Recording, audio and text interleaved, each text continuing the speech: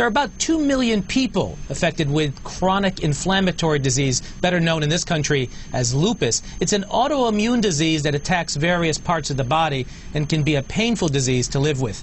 Here to share their story about living with lupus is Mercedes Yvette. She's a former contestant on the hit TV show America's Next Top Model and now a national spokesperson for the Lupus Foundation of America. Welcome, Mercedes. Thank you. Welcome. Well, first of all, when did you get diagnosed with this terrible disease? I was diagnosed 5 years ago prior to being on Top Model, and it's been crazy ever since after living with lupus and being on Top Model. Right, and lupus is, just for the viewers, I'll simplify it, is a disease that can basically attack one's own body. How has lupus affected you? Well, lupus has affected me in many ways. I get joint pain and heavy fatigue. Sometimes it's hard to get out of bed. Also, the medicine for most people, for most lupus sufferers, I have water retention from the steroids that I take, which makes it difficult to work sometimes as a model. Right. How was it being on the show? Did you tell your other contestants that you had this? Because you're exactly right. The medicine really can give you almost a moon face where you're swollen, and that takes great courage to be on that show and have to take that medicine and compete with people that aren't on it. What was their view on this?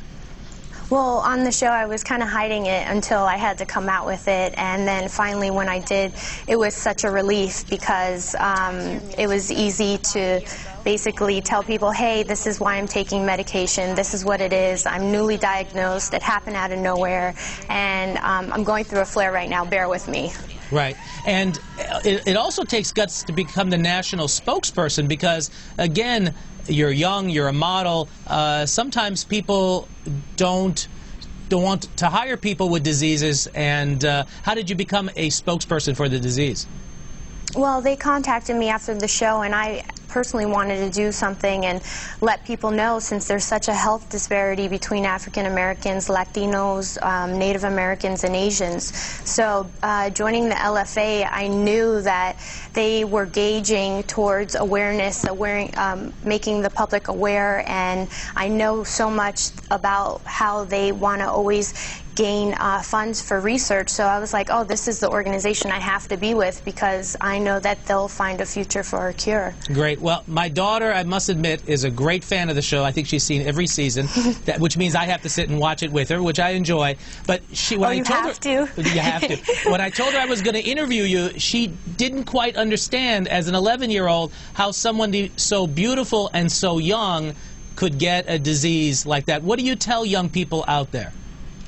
Well, I tell them that it's a misnomer. People say that, oh, you look healthy, you must not be sick. But yeah, we all suffer from heavy fatigue where it makes it difficult to work. The joint pain is sometimes unbearable where I can't even wash my hair because I can't lift up my arms.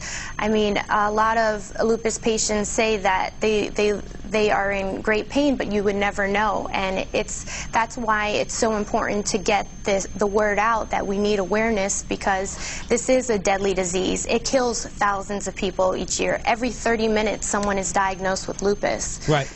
And talking about awareness, give our viewers some tips of, because I'm a physician, it's very hard to diagnose lupus, and I'm sure I've missed some cases. Give the viewers out there some tips of when they should go see their doctors instead of just blowing it off and saying, God, my joint hurts, I'm sure it'll go away. Let's go, give them some advice on what to do. Sure. Well, for me, the first thing that most lupus sufferers suffer from is from heavy fatigue. My mom thought I had mono in high school.